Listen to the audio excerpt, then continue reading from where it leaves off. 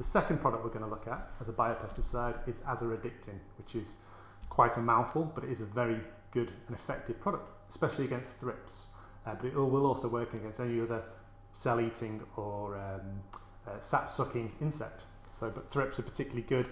We know thrips transmit a lot of viruses and pests, especially of flowers. Think about the western flower thrip, the onion thrip in winter is a particularly persistent problem on allium crops. So Azadirachtin, it's an extract of the neem plant, or the neem tree that grows in the Indian subcontinent. It's in the mahogany family.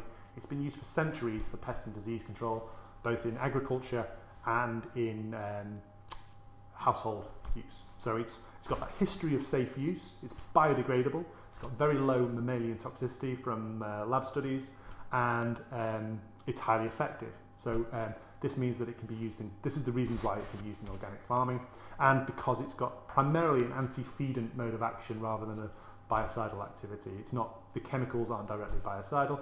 It will break down the exoskeleton of the insect, so it will have an impact straight away, but then when you've sprayed that crop, you'll get days or even weeks of activity on that leaf, as long as it doesn't get washed off, where it will prevent the insects from feeding. So we produce a product as an emulsion, a sprayable emulsion concentrate, as you can see here, and it's a really good product. It does have a mild odour of garlic, but that's probably a good thing, that you know that you've got really good high quality Azadirachtin in that case.